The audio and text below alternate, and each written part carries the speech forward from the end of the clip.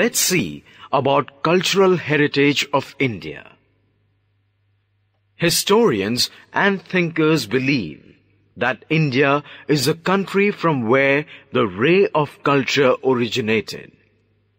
In it, a great many thoughts are propagated, that is, spread. It is the only culture in the world which spreads of realization, of Sat, that is truth, of Chit, that is concentration, and Anand, that is pleasure. It also glorifies one and all, since it visualizes the life with a rare vision and as something auspicious. Indian culture is proud of its natural inheritance like the Himalayas, the river Ganga, the Yamuna, the Saraswati, the Sindhu and the Kaveri.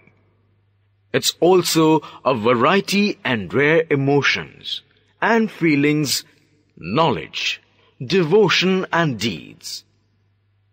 It also includes justice and morals, mercy and compassion, love and non-violence, mutual understanding and harmony.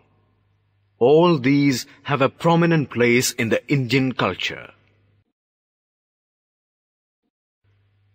Indian culture aims at achieving goal of dharma, that is righteousness, artha, that is material possession, kam, that is physical pleasure, and moksha, that is salvation.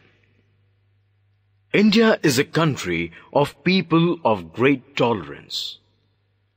There is no place for war, battle, or strife in Indian culture. The emphasis has been laid on achieving peace all around. The words Om Shanti, Shanti, uttered at the end of any prayer supports it.